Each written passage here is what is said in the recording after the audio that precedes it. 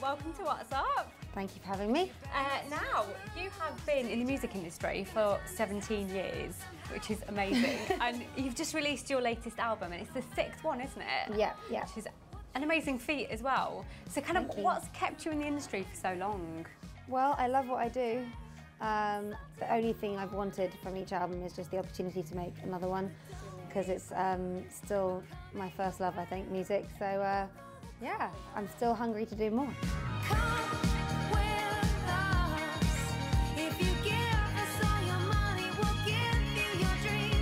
Have you seen the music industry itself change over those years?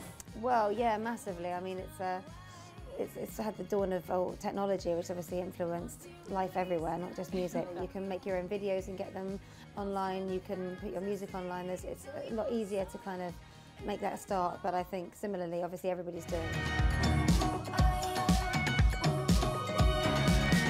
You've kind of explored lots of different genres. Are there any that you haven't yet that you kind of want to go into?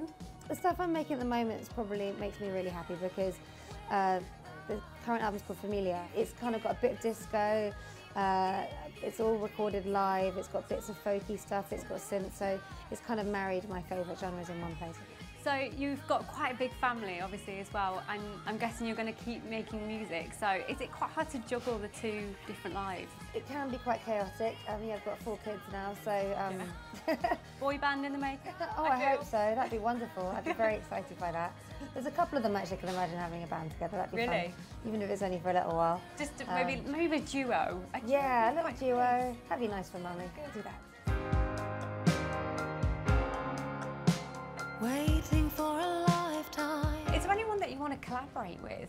I think for a long, long time I was looking for one collaborator that I could songwrite with and one producer. That being said, the whole joy of what I do, I get very excited about the fact that every day there could be a phone call or something happens that sparks something completely different. Yeah. And definitely, 4 or 5 years ago, I didn't know I'd have made two albums that got listed in the folk category. I'm open to ideas. I also saw Baroque pop on I something. Know, yeah. I was like, what even is Baroque pop? I don't know, but I guess I've got a little bit of a hops chord on something on the last record, so there you go.